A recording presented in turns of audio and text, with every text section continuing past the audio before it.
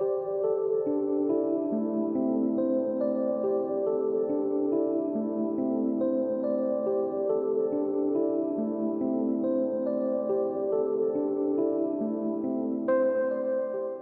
the origin of art was to pass on the spirit of each age from next generation to next generation, that's how I wish my art to be. I think often how my work starts is by encountering certain sight, either in urban or natural landscape. But often I encounter a certain place that really inspires me, and I leave it often like few months, like 4 months, sometimes 5 months, sometimes even years. And then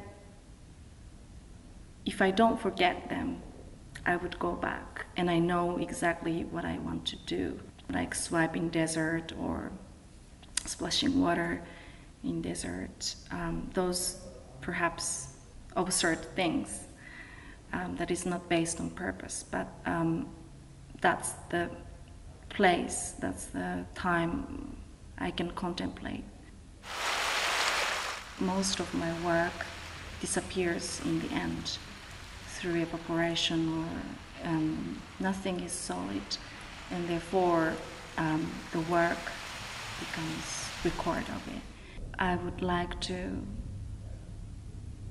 kind of work with like human nature, such as like love or belief or faith, and I hope my work to kind of evoke its beauty, but at the same time its absurdity and kind of futility or violence of it. My work is more showing the kind of condition of those human nature. There's a specific project that I started since April this year, which is specifically based on an incident that happened in Japan in March, caused by earthquake and a tsunami afterwards. And I flew back to Japan and did some intervention in struggling area, and that project is called Inverted Horizon. I think how I want to continue this project in this residency is not a responsive way of this incident, but more kind of abstracted version of it, that is nature and human civilization, and a boundary between these two, a boundary between nature and human civilization and its harmony and dissonance. I find a time of being a Florence Trust is really like building my own sanctuary.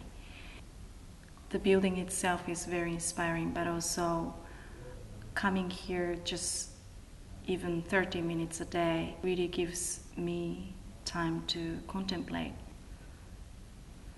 You don't need to work for a specific project or specific exhibition or specific purpose, but just give me a freedom to ask a question again and talk to myself and purely concentrate on making things, which is very different from school, where you have teacher and then sometimes teacher tell you, well, I think this is this, and why don't you go for that? But actually, what I found after I graduated university is that a lot of answers, you actually already have it in yourself. But you just have to sometimes question yourself and tackle with it. And it's going to be more meaningful if you find that answer not being advised by someone else. And I think residency is a place for that, really. There is no hierarchy, there is no specific aims or measurement to be good or bad, but there is only work and you, and also other artists who can encourage each other. And I think this is like a utopia place for me, which I've always dreamt